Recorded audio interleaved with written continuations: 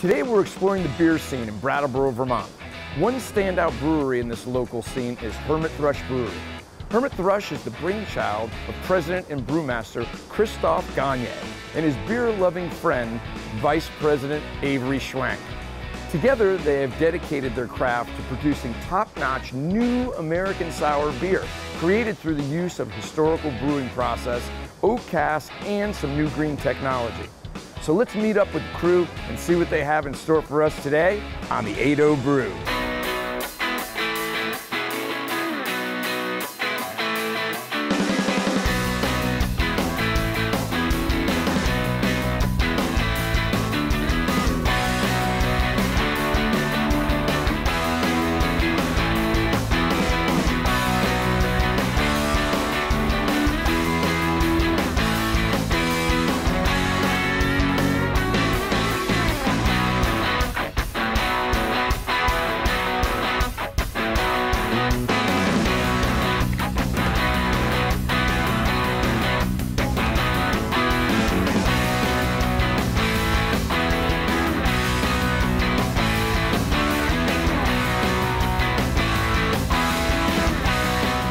In the land of the pharaohs of Egypt, beer was considered the national currency. Now that's how I like to get paid.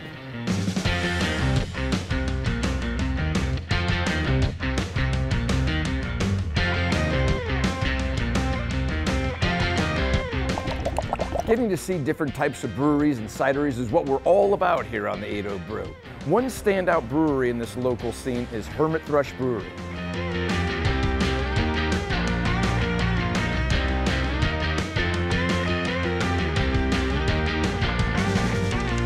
So here with Vice President of Hermit Thrush, Avery Schwenk. Avery, just real quick, want to go over a couple of things with you as we go through the brewery. What brought you here? I met Chris back in college. We actually had a radio show together. Get out of town. Yeah, but it was the Friday night, like midnight to 2 a.m. slot. Nobody else wanted it. We had a cooking and eclectic music show. So we got to know each other back in school. We both kind of went our separate ways, had different careers. We're still in the Philadelphia area after school, and eventually came up with the idea to open up a sour brewery in Vermont because we both love the Northeast, and Vermont's a beautiful state. Did you actually ever do brewing like when you were in college at all? Oh, heck no, I wasn't drinking. I was under 21. Of course I wasn't drinking. After college, I actually moved to Montreal for a couple of years. So I spent from about like 19 to 22 in Montreal. That's where I got to love Belgian beer. I learned about sour beer.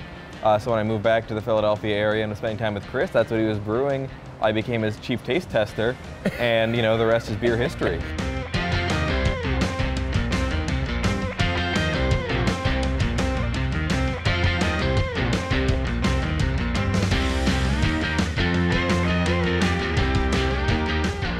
But when Chris and I wanted to open Hermit Thrush, we were both really interested in environmental stewardship and, you know, taking care of our environment and making a product the right way. So we were trying to focus on eliminating fossil fuel use. That's why we use wood pellets for all of our process energy. You know, finding ways we can reduce water usage in our brewery. So we, you know, have a lot of different places that we can reclaim heat or cut down on our water usage relative to a lot of other breweries in the state. So we've got like our kettle stack condenser. So all the steam that's coming off of our brew house when we're boiling beer, some of that water goes down the drain, but then the rest of it gets captured. We get the heat out of that steam and put that back into the brewing process. So all those little things that really add up at the end of the day just to make your energy usage and your carbon footprint as small as possible. I know we gabbed a little bit even before we got on camera about the canning. Oh yeah, even canning was a decision. So yeah, when we were first starting, canning was really, still is, kind of coming into be a bigger player in the craft brewing scene. So when we were trying to decide whether we want to make beer in bottles or make beer in cans, we looked at, you know, what's the energy usage of them. Cans are lighter, so they ship for cheaper. It's also a lot less energy intensive to recycle than glass. We also get a lot less breakage, so we have a better safety environment for our workers. It also treats the beer better. You don't get any light spoilage. You know, you can, it's just overall a better package for beer, so that's why we chose it, and that's why we're moving forward with just cans.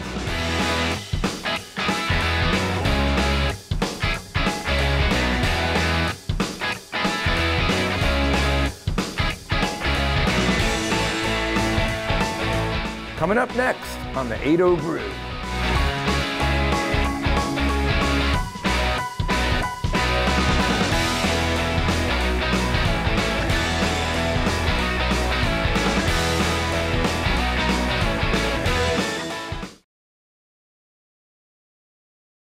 Next up on the 80 Brew, Christophe Gagne and his beer-loving friend, Vice President Avery Schwenk.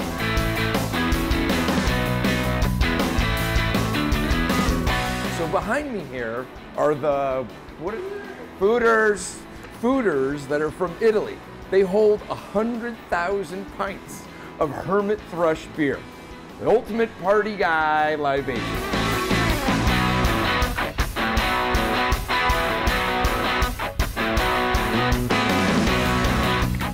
So like also, you know, while we're gabbing here, we're talking about the fooders. Oh yeah, fooders so from not Italy. just barrels. You know, everyone's familiar with barrels. You get wine out of barrels, you get liquor out of barrels, but there's also, when you need upsize, you have fooders. They're basically giant barrels. So, you know, normal breweries have their big stainless steel equipment. We want to use wood for as much as possible. Again, looking at environmental sustainability, wood is much better than stainless steel, right. And this is reused wood, so even better. But that really lets us do so much more fun things with our beer, and you get different flavors, different oxidation. It just gives us more of a playground, and they're just beautiful. Yeah, they're awesome looking. So also too then, with bottling then, we're going into the product production stuff, and we were talking about all the yeasts and all these different materials. You guys pull most of this stuff locally, from what I understand. As much as we can. So we get a lot of our fruits harvested locally. We work with a local apple orchard, berry farms. A lot of our hops come locally from about 20 minutes away at 4-Star Farms in Northfield, Massachusetts. We even try to get our barrels locally when we can. We work with 3 or 4 in-state manufacturers, both in the liquor and wine industry, and reuse some of their barrels so we get some of those flavors, some of that terroir and kind of Vermont product into the flavor of our beer as much as possible. So the last thing though, just without a doubt, yeah, I think that your beard's definitely longer than Chris. Absolutely. Chris tries to get around it, but at the end of the day, on it and yanking it to the side and all this stuff, trying to give me the sales. And I'm like, oh, dude, I'm gonna have to put like weights on mine, like braid it like a pharaoh.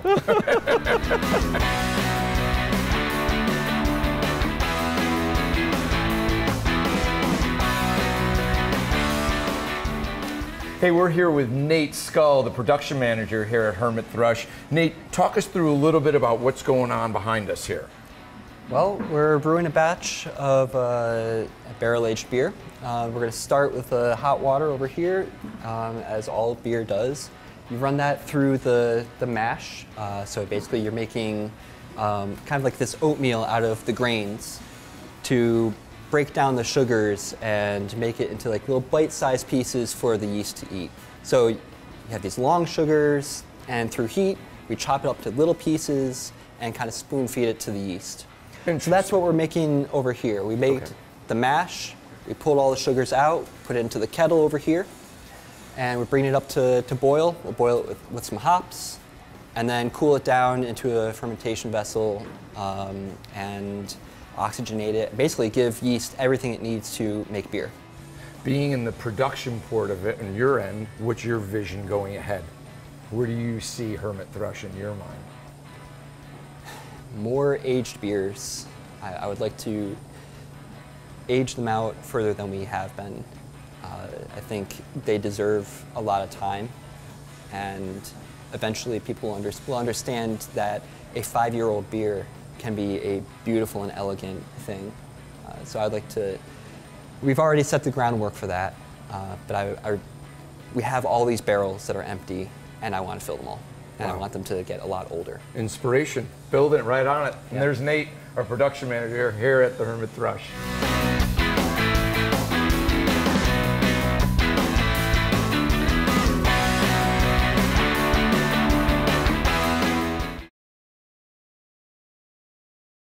Next up on the 80 Brew, Christophe Gagne.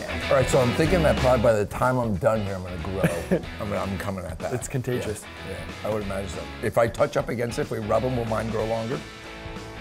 I'm terrified. So here's a fun fact. There's a temple in Thailand that's constructed of 1 million bottles of Heineken beer as well as one of their local beers. I guess beer's worship no matter where you go.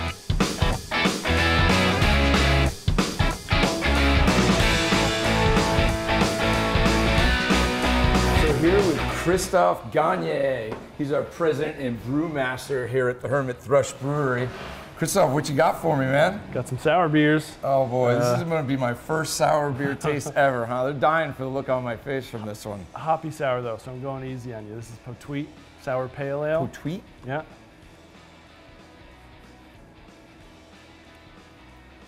Oh wow, yeah. That is tart. It's like a bunch of Sour Patch Kids just jumped in my mouth. But it's smooth though. Yeah. So how'd you get started with this whole brewery stuff? Let's talk about that real quick. I like drinking craft beer. I was a cook a while back, and so I'm just sort of interested in flavor. I'm interested in the craftsmanship return to manufacturing in America. I think it's an exciting trend, and I was home brewing in my basement in Philadelphia for a bunch of years, and sours are the beer that I could find the least of, and therefore wanted the most. Interesting. I fell in love with the barrel aging process too, and wild yeast and all that complexities. What's your favorite beer? What's your favorite? Super funk. Soup funk? Definitely super funk. Okay. Yeah, it's super funky, yeah. And it's our wine barrel aged sour saison. So it's a pale ale, but it's not all that hoppy. It's got a lot of funk to it. It's got some acidity to it, and it's got notes of French oak and the beverage history that was in the barrels first. They were last used for wine, for example, and so the beer itself takes on a little bit of that flavor. Gotcha. So describe to me your American sour ales, as you call it. Yeah, so we sort of depart from the Belgian tradition a bit, and we do both kettle sours and barrel sours. The unifying thing is that everything we do is tart. That little bit of acidity is part of what makes the beers so good with food. It's also indicative of our wild yeast mixed cultures. So essentially, the yeast is the focus of everything. The fermentation is everything. When we make beer, we are simply making a house for the yeast to live in and trying to make that as well as we can to allow the yeast to go the way that it wants to. And we're working with cultures of 150 to 200 different microbes in every beer, as opposed to just one yeast. Whereas if you're using wild native yeast from around you, you're engaging terroir. You're doing a wine-like thing, but using beer as your medium.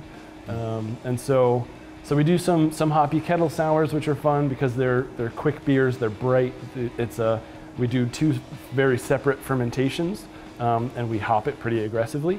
Hop it aggressively. I like that term. And then we also do barrel-aged sours, which tend to be less hoppy, more along the lines of wine. And so sometimes we fruit those, sometimes it's just pale ales with less hops. We do some sour brown ales aged in red wine barrels, stuff like that. So it's kind of, it's an ever-evolving palette of microbial curiosity with old-time process and kind of finding the best local ingredients that we can. Where's the recipe book? In the back. And how thick is it? Or is it just written on a wall? Right now it's about this. It's a stack. I mean, yeah, because it's got to be crazy trying to remember all this stuff. Yeah. Well, I mean, we keep active, record keeping, but like we're changing recipes all the time. We're doing new batches. We're trying to make the best beer we can, not the same beer we made last time. Hermit Thrush. Where's that coming from? I have been a bird nerd my whole life. Really? And we do things as environmentally as we can here. So we use cans instead of bottles. We fire our brew house with wood pellets instead of oil or propane or some fossil fuel that we need to start leaving in the ground. And so it just sort of made sense. It's the Vermont state bird, and it's a heck of a bird too. By the way, I'm like kind of out. This is working for me, this stuff, by the way. Nice. So if you could, freshen me up, please. Yeah.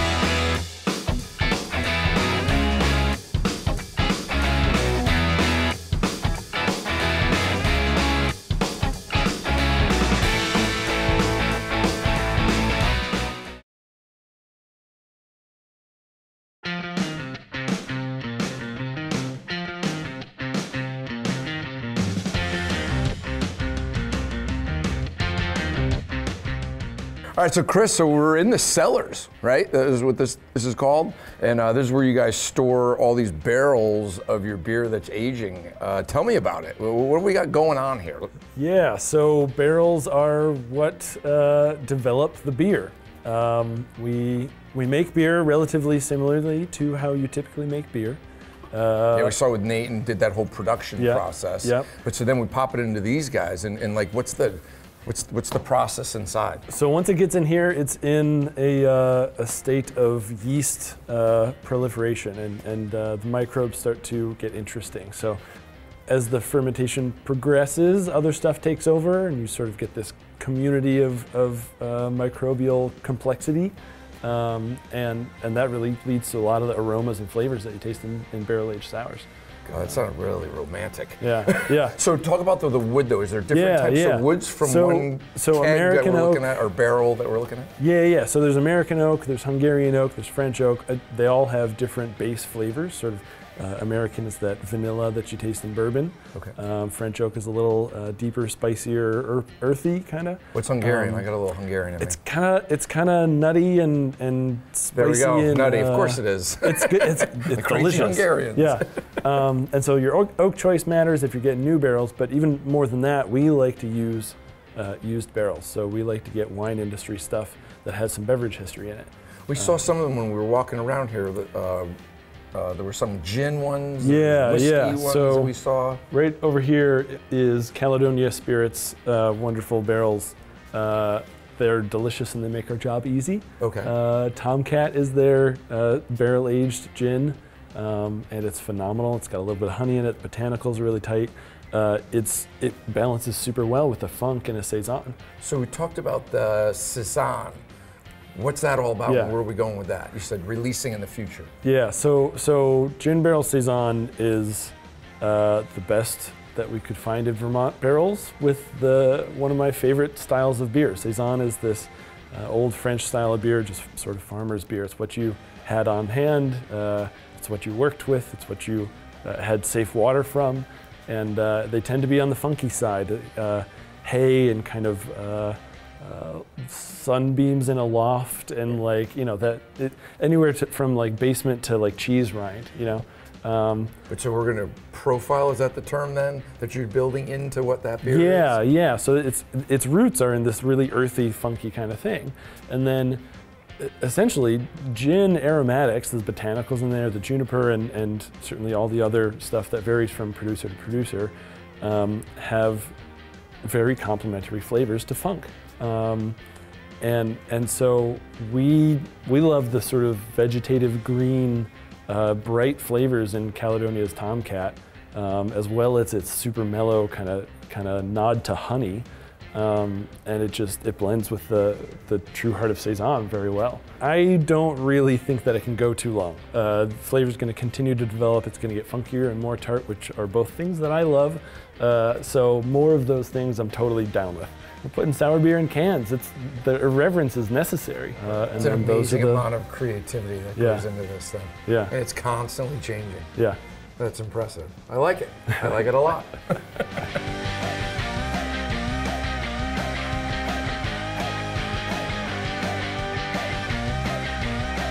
The look into the art of beer making continues. Chris and Avery's journey has only just begun, and exciting things are on the horizon for the guys at Hermit Thrush. So thanks for sticking with us on the 8-0 Brew. Here's to nights that we'll never remember with friends that we'll never forget. Cheers. Constructed of 1 million bottles of vodka. Yeah, there you go. And then, hey.